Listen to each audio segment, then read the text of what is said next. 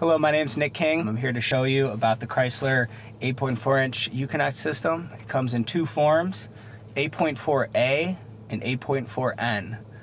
The A stands for access, which means you're going to get all these great features here, except you won't have navigation. However, you can get navigation and you can upgrade the software by going into a Chrysler dealership and they can upgrade you to navigation.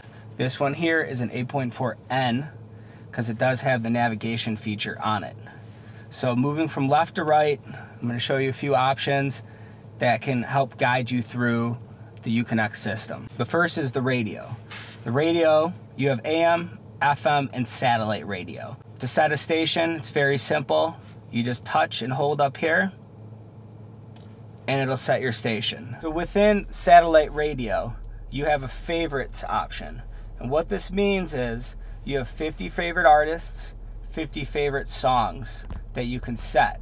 To set that, you would just press favorite and say add favorite artist or song, so we'll add favorite artist.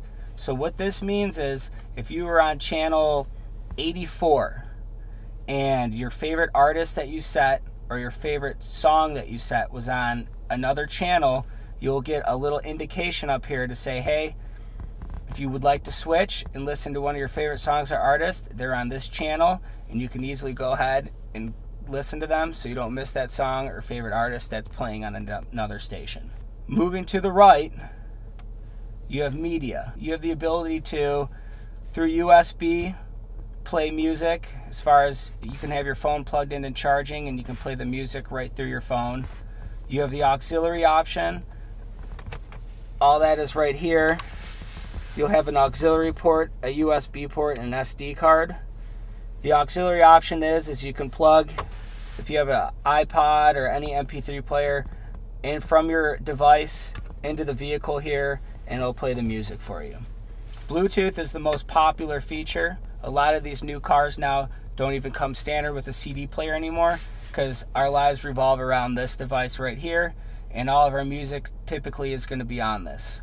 So we can go ahead and I'll show you in a minute here how to pair your phone, and then you'll be able to play your music from your phone without plugging anything in and through your speakers. The SD card, you have the ability to save files and music on an SD card and plug it in and be able to play music from that as well. If you go over here to controls, these controls will vary on the options of the car. Right now we're in a Grand Cherokee Summit. It's a very loaded vehicle, so it has a lot of great options on it. This right here, you can control your heated seats. In the summertime, when it's hot and humid here, you can go ahead and hit your ventilated seat. It's like sitting on an air hockey table. It blows some very cold air through the seats to cool you down. And then you also have a heated steering wheel. Moving to the right here for climate, there's a few different ways that you can adjust the climate. You can use the touch screen here to move the temperature up and down. You can set where you want the air to come out of, and you can also adjust the fan speed. There's another way you can do it, and that's just the good old-fashioned way of just turning this knob right here, and it'll adjust the fan speed, and you can use the buttons here as well if that's your comfort level. Moving to the right, this icon right here is going to be the main difference between the 8.4A and the N. When you have the N, that means you have navigation already in the vehicle, so this icon is going to be here. Again, if you don't have it and you decide later that when you get a car that has an 8.4A, you can bring it right here to the Chrysler dealership and they will upgrade the software for a minimal amount. I'm going to press the navigation button, and it's going to give you a few options. Where to, view map, information, and emergency. We're just going to work with the where to and the map here. Where to, it's a very cool option. You touch this right here, and it's going to say you can put in an address, all your recent places that you've gone to, points of interest. You can put in your favorites, an intersection. Let's just go to point of interest here. Point of interest, it's going to give you a lot of different options. So you're on the road and you don't know where to eat, or you're trying to find a bank that you bank with so you don't have to pay the extra fee to get money out of an ATM. You could press ATM and banking, and it's going to populate all the banks in an area, how far they are, and then you would have the ability to touch that location that you want to go to, and it's going to go right into the GPS navigation, and you'll have voice guidance to get you there. So I'm going to press the back arrow to go back. Hotels and motels, if you go to all places of interest, it's going to populate a couple different places. Besides gas stations, hospitals, highway exits, etc. I'm going to keep pressing back here, and we're going to go to view map. So going into this map, right now you can see that you can zoom in and out and kind of give you a good little overview of the area. Once you're driving, on this top screen here, it'll actually show you the next street that you're going to cross. In the bottom right corner, there'll actually be a little sign that shows you the speed limit. And when you get into the city, this will actually populate 3D mapping of the buildings around you. Now, a key point is, if your car came with the 8.4N navigation, you will get the 3D mapping. If you get an 8.4A and you decide a few months from now you're going on a road trip and you bring it in to get the navigation put on it, it will have navigation, however, it will not have the 3D mapping. If you go here to options, there's a few different things that you can do. For example, you can go to map setup, you can look for the speed limit, you can have warnings set. So if you're going too fast, it'll let you know, hey, slow down, don't get a ticket, especially if you're in an unfamiliar area. You can set that warning, keep yourself from getting points on your license. Now I'm going to go back and I'm going to get out of navigation and I'm going to go to phone. This is very, very simple to pair a phone. Right now it's asking me, would I like to pair a phone? Go to Bluetooth. I'm going to turn my Bluetooth on. So right now the vehicle is communicating with my phone. Bluetooth says, okay, let's pair the phone. So I'm going to press pair on my phone. I'm going to press accept here. When the dots are going across the screen, what that means is that this vehicle is communicating with my phone. So right now, my phone is paired. It says connected here, and it says that it supports it. So I'm going to press OK. You can always tell when your phone is paired because whatever name you have for your phone, it happens to be my name, it'll show on the screen. It's going to show the battery life of your phone, and it's also going to show the signal that you have. Once you pair, give it a couple more minutes because what it's doing is it's going to load your phone book. So now my phone is paired, and I could go to phone book here, and it's going to show all the different people that are in my phone book. So I'm going to exit out of that and go back to here. So what this means now is my phone is paired. I don't ever have to pair it again. Anytime my Bluetooth is on and I get in the car, if you give it about 30 seconds, the car and your phone will communicate. You'll be good to go. You just proceed and start driving. If someone calls you, the music is going to fade down. It's going to tell you who's calling you, and you have the ability to press answer here, answer on the steering wheel, or you could just answer it from your phone. And then keep your hands on the wheel and just talk as I'm talking now, and the people will come, whoever you're talking to is going to come out of the speakers. Once this phone is paired as well, you'd be able to open up your iTunes and play whatever music you want, and you would just go to media and press Bluetooth, and it'll play that song. The last option is the very, latest option that would be on this device. And what we're going to do is we're going to grab and touch this Uconnect apps.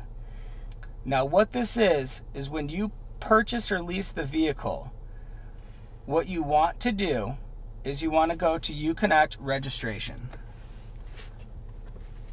Basically, you're going to fill out your email address and all the other information it wants, and you're going to press OK.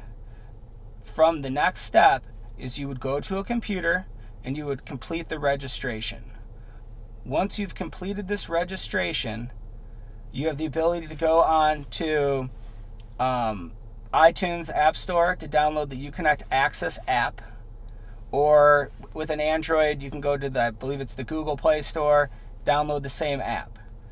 Once you've downloaded the app, you then have the ability to unlock your car and start your car from your phone. You also have the ability then and I'm going to go back here to do a few other things with this vehicle. And what this vehicle is going to do is it's going to be running basically in real time. You can download apps such as Yelp, and so if you're on vacation, you can figure out the closest area, or the closest place in the area to get tacos, pizza, etc. You can also download apps such as Pandora to get music. You can also, and this is probably the best feature, if you're on a road trip, you have the ability to turn your car into a mobile hotspot. It's a fee for a day, and then there's a monthly fee. But say you're driving and you're in the car for 12 hours, everybody has some type of tablet or device that they're working with now. For 10 bucks, you can turn this car into a mobile hotspot for the day, and someone in the front who has an iPad can be on Netflix. Someone in the back could be on Hulu watching a movie, and someone could be shopping on Amazon on another tablet. Keep up, and if you're with business, be informed and be entertained. This right here is your complete rundown. With the Uconnect navigation and through Sirius XM radio, you get it free for 1 year, and then you would have to pay for a subscription. But you also get what's called the travel link. The travel link is awesome. So you can go here and press travel link. Now what this is going to do is it's going to populate tons of information for you. For example, you're driving and you want to get gas, and you want to know there's an intersection with 4 gas stations on it. On each corner, you want to know who has the cheapest gas. You can go right here to fuel prices, and this is going to populate all the gas stations in the area, the distance, and then the price per gallon per gas. It'll show you when it was last updated, and it gives you the ability then to go ahead and save some money on gas. I'm going to go back here. Weather. We know it's freezing outside, but let's figure out how cold it is. Right now, 16 degrees. You can do the 3 and 6 hours, 23 degrees 6 hours from now, it's a heat wave. You can go 5 days. It's going to give you a full 5-day forecast. Another great option, movie listings. You click that, it's going to show you movie theaters in the area, give you a little info about them so you can figure out, okay, you know what, let's go see a movie. Where do you want to see a movie? What time? How do we get there? It's all right here on the screen. Sports. You can get sport news, scores, etc. You can set your favorite teams. For example, you can go to ice hockey, NHL, Eastern Conference.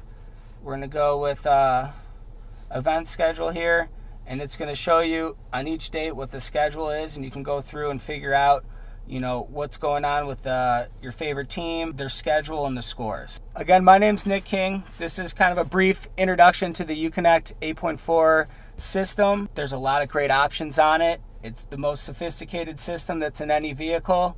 Good luck.